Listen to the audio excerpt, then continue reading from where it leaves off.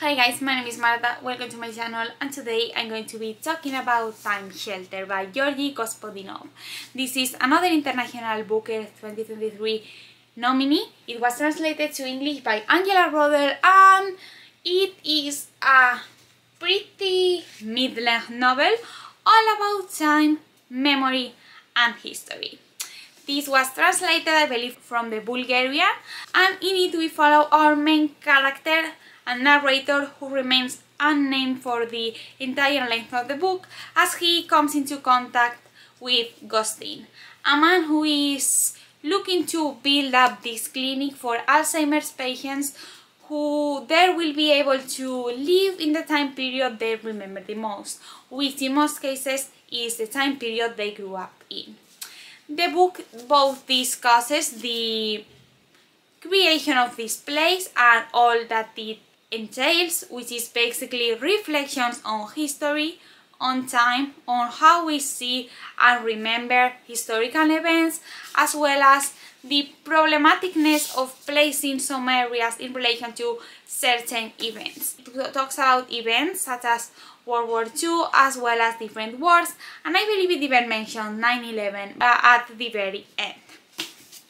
But as you can probably guess by the fact that this is a book and that it has to have some movement, some problems start to arise as the clinic gets established, and as more people are willing to get into it, the place will start to become, as the blurb says, haunted by the past.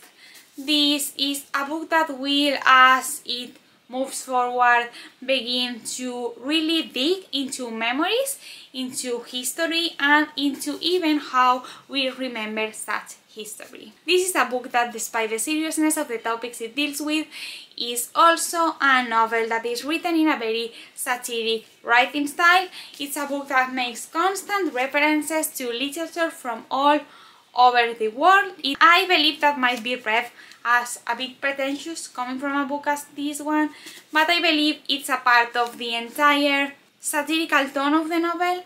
This is a book that, as I have said, examines history and how we think of it.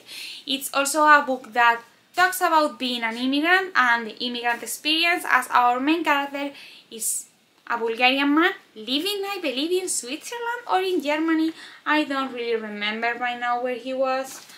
But anyway, it talks about that as well, and it also, of course, is going to discuss politics and politics within Europe. I haven't mentioned this yet, but this is a book that is very European. Most of the historical events that it talks about are European events, and most of the politics it talks about are European politics. It's a book that really makes you think about history repeating itself and the inevitability to stop that. It's a book about how the past will always haunt us and how there is no escape from it, but at the same time it's also a book that talks about friendship and communication. Communication is in fact a very important part of the book, since our main character doesn't really establish a normal relationship with this ghosting man who doesn't really tell him much about the whole purpose of the creation of this building. This is, of course, a book that is also going to briefly talk about health, especially physical health, as the physical health and its disintegration when you age. Is a book that talks about Alzheimer's, about memory, and about the impossibility of remembering anything once you grow old. It's also a book that briefly talks about things such as language and language barriers, and it's overall a book that I would say has a better concept than an execution. And now I'm coming to the part of the video where I talk about my personal opinion of the book. Time Shelter is a book that I believe from the premise promises a lot. It's a book that has this very exciting concept and that you are excited to get into, because you know it's going to examine history and how we interact with it, and that is something that is usually exciting to read about. However, in this book, this promised plot came up to read a little bit tedious at some moments. The book started to feel, ironically, pretty repetitive while I was reading it, and it also dragged a little bit at some points, which doesn't make it a less important read. In fact, I hugely recommend you read this book if you like history and if you're interested in this kind of novels, but in my own personal opinion, Time Shelter was not the exciting novel I was expecting when I read the plot, and I think it could have benefited from a better execution.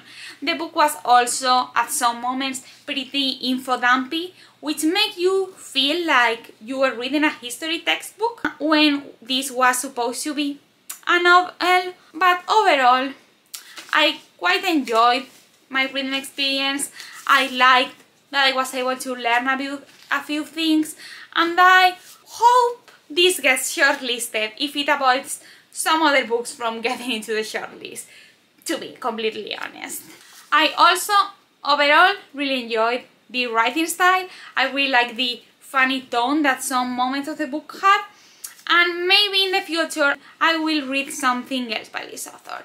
So yeah, I hope you enjoyed this video. If you've read Time Shelter, comment down below what were your thoughts on it. Comment down below if you're reading in the International Bookers long list and what are your thoughts on the books you've read so far. Subscribe to my channel if you want to see more from me. Give this video a like if you enjoyed it, and I hope you're feeling amazing, and I will see you in my next video. Bye!